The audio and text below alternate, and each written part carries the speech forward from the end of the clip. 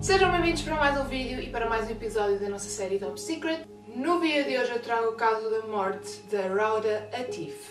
É assim, ele tecnicamente está resolvido, mas eu não acredito muito na resolução deste caso, estão a ver? E também é um caso que me frustrou bastante. Eu estava a chorar literalmente quando li este caso. Não por ser gráfico, estão a ver?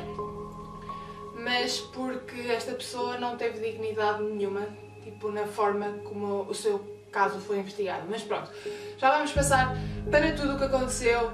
Então, a Raudha Athif era uma menina das Maldivas. Ela nasceu a 18 de maio de 1996. E não estou a mentir quando eu digo que ela era das raparigas mais bonitas que eu já vi. Ela é tipo uma deusa quase, a sério. Eu vou passar aqui algumas imagens dela e vocês vão poder confirmar que ela realmente é muito, muito bonita. E por ter tanta beleza, ela decidiu apostar na carreira como modelo.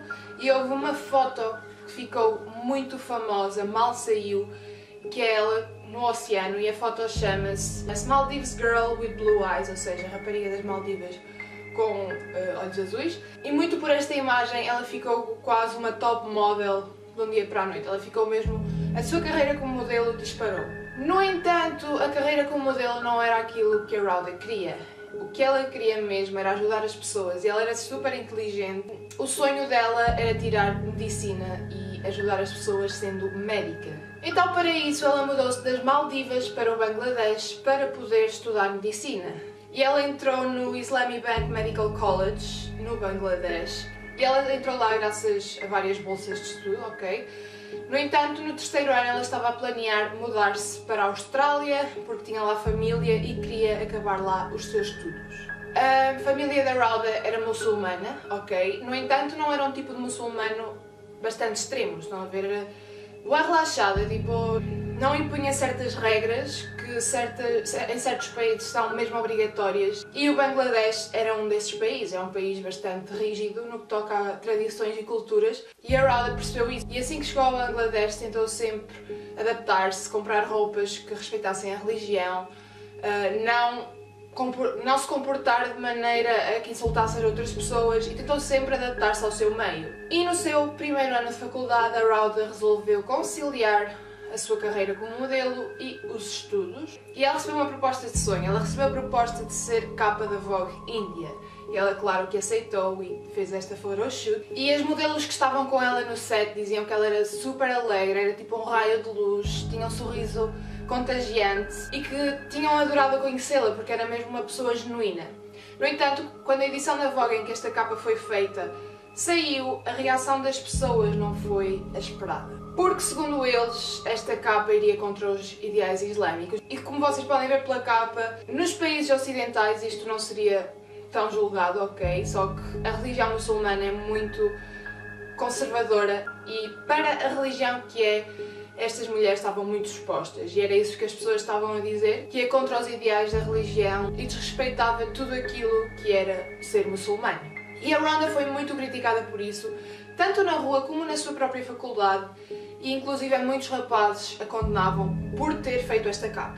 Então, este caso começou no dia 29 de março, ok, de 2017. A colega de faculdade da Raudha diz ter ido ao quarto dela para a chamar, ou uma cena assim, e bateu à porta, e quando viu que a porta não abria, ela espreitou entre a freixa das portas, estão a ver? Tipo o espaço que há entre a porta, e viu a sua amiga enforcada na ventoinha do quarto com um lenço. Esta amiga da Raudha chamava-se Serat Pavin e depois dela gritar, vários estudantes vieram ao auxílio dela e tentaram arrombar a porta. E assim que arrombaram a porta, retiraram a Raudha da forca e colocaram-na em cima da cama. Infelizmente a Raudha já estava morta. Então a polícia foi chamada e quando chegaram ao local, a cena do crime estava toda desorganizada e o corpo da Raudha já estava em cima da cama. Ou seja, quando a polícia chegou ao local, a Raudha não estava na forca. E pouca dignidade foi dada à Raudha porque ela estava deitada na cama e várias pessoas, dezenas de pessoas, entravam e saíam do quarto, andavam a passear pelo quarto, como se nada fosse, como se não tivesse acontecido ali uma tragédia. Eu não entendo as condições que fazem uma investigação e logo desde o início podem andar assim de um lado para o outro dentro do quarto sem sem qualquer preocupação com provas, com o que é que seja. Mesmo que seja um suicídio, tipo, não é algo que se faça. A morte da Raudha foi determinada como sendo suicídio. Agora, eu vou-vos mostrar vários factos que foram encontrados no local do crime e também ao longo das investigações. Investigações que não foram feitas por polícia especializada, foram feitas por várias pessoas aleatórias, estão a ver, que estavam interessadas no caso e queriam justiça para a Raudha. Inclusive foi feita uma reportagem em relação a este caso e a cadeia de televisão é australiana e eles foram até ao Bangladesh pesquisar isto tudo e foi daqui que eu tirei a maior parte da minha informação. E estes são alguns factos que eu encontrei. Então, a Raudha supostamente pendurou-se numa ventoinha. Se vocês virem esta ventoinha, para mim é muito frágil, tipo, se alguém puxar com um bocadinho mais de força, aquilo parte-se tudo. A Raudha pesava 55 kg, tipo, acho que 55 kg é mais que suficiente para deitar aquilo abaixo. Tipo, se ela estivesse pendurado lá, aquilo tinha caído. Portanto, para mim é um bocado difícil acreditar que a Raudha pudesse ter tirado a sua própria vida daquela forma, sem ter falhado, sinceramente. Depois também havia uma evidência de uma rotina completamente normal. A Raudha tinha feito o caril, para o almoço tinha uma chávena de chá em cima da mesa. Portanto, isto são evidências de uma rotina completamente normal, sem que nada de estranho se passasse. Há também evidências de luta, no entanto, isto é lógico que não é possível determinar se foi derivado desta luta ou se foram cenas ocasionais, estão a ver? Porque havia um espelho partido e uma mesa de vidro partida. Tipo, havia um vidro por cima da mesa que estava partido. Agora é difícil determinar se esse vidro foi partido devido a uma luta antes da morte da Raudha ou se foi de outras ocasiões, estão a ver? E a porta que supostamente foi arrombada pelos estudantes não tem quaisquer sinais de arrombamento. Supostamente a porta estava trancada quando a amiga da Raudha foi lá, estava trancada por dentro. A porta tinha daqueles trincos. Eu vou pôr aqui a imagem que é notório, sempre que uma porta destas é arrombada, ficam sempre vestígios de que tenha sido arrombada, ok? No entanto, este não era o caso e não havia quaisquer vestígios da porta ter sido forçada. Portanto, é muito estranho que a porta estivesse trancada de dentro e não tivesse havido sinais de arrombamento. Portanto, custa-me acreditar a versão de que a porta estava trancada desde dentro. Nas fotos que foram tiradas ao corpo da Raudha é possível verificar uma marca de estrangulamento à volta do pescoço que, na minha opinião e na opinião de muitas pessoas, não corresponde ao lenço que foi usado pela Raudha para se enforcar, ok? A marca deixada pelo lenço seria uma marca muito menos definida. No entanto, esta marca é muito reta, estão a ver? É muito sólida e teria sido causada por um cinto. Estas fotos mostram também marcas de dedos que apontam para que ela tenha sido estrangulada por alguém. E lesões deste tipo são normalmente bastante alarmantes, porque o pescoço não é uma zona que seja facilmente magoada no dia-a-dia, estão a ver? Como, por exemplo, as pernas. As pernas é uma cena normal nós termos hematomas, porque batemos num lado, batemos no outro e ficamos com hematomas. Agora, o pescoço é muito difícil. E vários profissionais e especialistas analisaram as fotos do local do crime e do corpo da Raudha e admitiram que a hipótese de homicídio não deve ser descartada de todo. E a família da Raudha pensa mesmo que esta história está muito mal contada, que não é verdade do que aconteceu e que há alguém que não está a contar a história toda. E também que há bastante encobrimento por parte das autoridades. Depois da polícia chegar, o hospital da faculdade da Raudha fez uma autópsia super rápida, de 30 minutos, sem autorização da família. E no relatório da autópsia vinha a confirmação de que a Raudha se teria suicidado. Não havia qualquer menção das marcas no pescoço e quando foram confrontados com isto eles disseram que eram marcas de nascença. Marcas de nascença que nunca tinham sido visto antes nos 21 anos da vida da Raudha, depois de ela ter tirado várias fotos na sua carreira de modelo que comprovam que ela não tinha quaisquer marcas de nascença. E o pai da Raudha acredita que a morte da sua filha foi determinada como sendo suicídio e não homicídio, porque a faculdade queria proteger a sua imagem. No entanto, na minha opinião, isto vai muito mais além do que imagem e reputação, mas já vamos lá. A advogada que apoia a família da Raudha neste caso acredita que os amigos e colegas da Raudha não estão a contar a história toda e que estão envolvidos muito mais neste caso do que aquilo que eles querem fazer acreditar e que inveja poderá estar por trás da morte da Raudha. Ela era linda, era inteligente, tinha o package todo, estão a ver, e poderia ser causa de muita inveja por parte das outras pessoas. Uma semana antes da morte, a Raudha confiou à sua mãe que tinha suspeitas de que um dos seus colegas tinha tentado envenená-la ou sedá-la, depois também de confirmar que estava chateada com uma amiga. O comportamento da amiga e colega da Raudha, a Serat Parveen, é muito suspeito.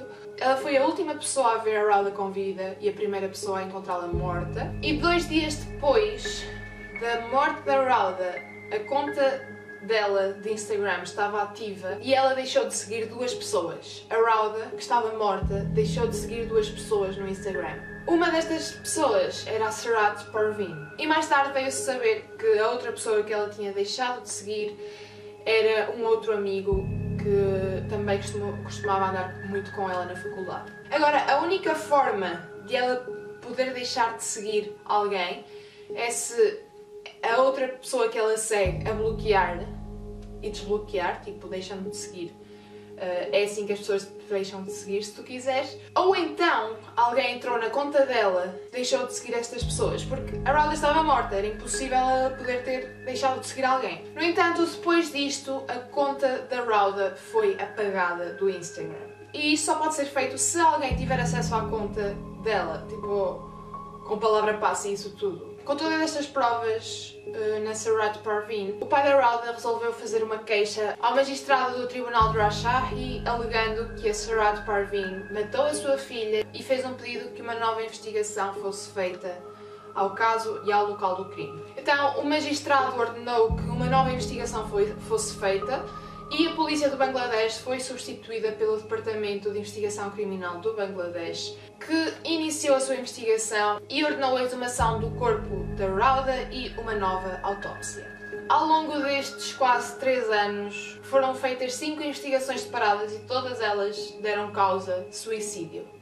No entanto, nenhuma delas dá uma razão para o suicídio, estão a ver? Não dão nenhuma razão específica pela qual a Raudha fez este suicídio. A Serat Parveen chegou a ser uma pessoa de interesse nesta investigação, mas nunca foi considerada como suspeita e depois de terem terminado a causa da morte como suicídio, ela foi descartada como suspeita, nem chegou a ser suspeita sequer, era só uma pessoa de interesse. E eles também determinaram a morte como suicídio porque encontraram uma nota de suicídio no telemóvel da Raudha que ela teria enviado ao seu namorado. I know, tipo, nesta história toda nunca foi mencionado o namorado, mas nesta última investigação a polícia diz que a Raudha tinha um namorado nas Maldivas que era filho de pessoas influentes e que a tinha traído e por isso é que ela tirou a própria vida. Apesar do extremismo religioso do Bangladesh, é um país pacífico. No entanto, não se deve descartar a existência de radicais islâmicos. Nestes países há sempre radicais islâmicos. E a faculdade da Raudha é precisamente conhecida por ter várias ligações a grupos terroristas locais. Uma semana antes da morte da Raudha Athif, a polícia deteve 29 jovens rapazes por atividades extremistas dentro da faculdade onde a Raudha estudava. E eu acredito mesmo que a capa da Vogue foi mesmo um propulsor para a morte da Raudha. Ela foi mesmo muito criticada e muita gente não aceitava o que ela fazia. E neste país é muito frequente, até se está a tornar mais frequente haver homicídios que são disfarçados como suicídios. E infelizmente está-se a tornar muito mais frequente estes casos. E há mais 2 casos da morte de 2 modelos no Bangladesh e que foram determinadas como sendo suicídios, no entanto, as circunstâncias em que aconteceram são muito suspeitas. E agora eu vou dar a minha opinião. É assim, se a Raudha se suicidou, eu não acho que o motivo tenha sido apenas porque o namorado a traiu. Não faz sentido na minha cabeça. Ela era tão inteligente, era tão alegre, era tão raio de luz, estão a ver? É lógico que não é por tudo isso que ela não se poderá suicidar. Agora, custa-me acreditar. Ela parecia uma pessoa que queria mesmo muito viver, daquilo eu li sobre ela e aquilo que as pessoas contavam sobre ela, a mim pareceu-me que a Raudha queria muito viver e queria mesmo atingir os seus objetivos. Ela era mesmo uma pessoa determinada e não seria uma relação que iria fazer com que ela se suicidasse, mas isso é só a minha opinião. Acho também que esta história está muito mal contada. Há provas que vão contra a história contada pela amiga da Raudha, e acho que ela deveria ser mesmo investigada mais. Esqueci-me também de mencionar que a polícia depois, na última investigação, disse que as marcas de dedadas encontradas no pescoço da Raudha teriam sido manipulação digital, ok? As imagens teriam sido alteradas e que aquelas marcas não existiam na verdade na Raudha. Agora, as marcas não existiam na Raudha, mas a primeira autópsia dizia que eram marcas de nascença. Isso não faz sentido na minha cabeça, oh man. Então as marcas existiam ou não? Porque é que na autópsia disseram que eram birthmarks, tipo, e agora estão a dizer que não existiram, nunca existiram e foi manipulação digital? Eu também não sei. E o facto da Raudha ter deixado de seguir duas pessoas no Instagram e alguém ter tido acesso ao Instagram dela e ninguém saber quem é, I mean, é muito, muito estranho e bizarro. E eu acho mesmo que este caso não teve a investigação que merecia. A Raudha não teve a dignidade que merecia e, na minha opinião, ela foi assassinada. Foi assassinada por motivos religiosos e mais do que uma pessoa esteve envolvida neste caso. Isto é aquilo que eu acho. Digam nos comentários aquilo que vocês acham deste caso. Eu vou deixar na descrição o link para o documentário sobre este caso. A sério, está muito bem feito. É um documentário rápido, tipo máximo meia hora. E vocês vão perceber e vão ficar revoltados, como eu fiquei, por este caso não ter tido a atenção que mereceu. E acho também que a polícia encobriu muito este caso, não só nas primeiras investigações como nas últimas. E o facto de ter sido sempre suicídio, ter sido sempre tudo igual. Tipo, ao longo de todas as investigações não encontraram assim nada que apontasse para o homicídio, quando basta olhares para as fotos e vês indícios de homicídio. Tipo, não cabe na minha cabeça, de todo. Mas pronto, eu não estou dentro da investigação, não sei como é que as investigações se desenrolaram. No entanto, na minha cabeça, a Raudha não se suicidou e foi assassinada. Esta é a minha teoria. Digam nos comentários aquilo que vocês acham. Se gostaram deste vídeo, não se esqueçam de dar o vosso gosto, não se esqueçam de subscrever e ativar as notificações para não perderem os próximos vídeos. E claro, sigam pelo Instagram para estarem sempre a par das novidades. Obrigada por assistirem, tenham um ótimo dia e vemo-nos no próximo. Tchau!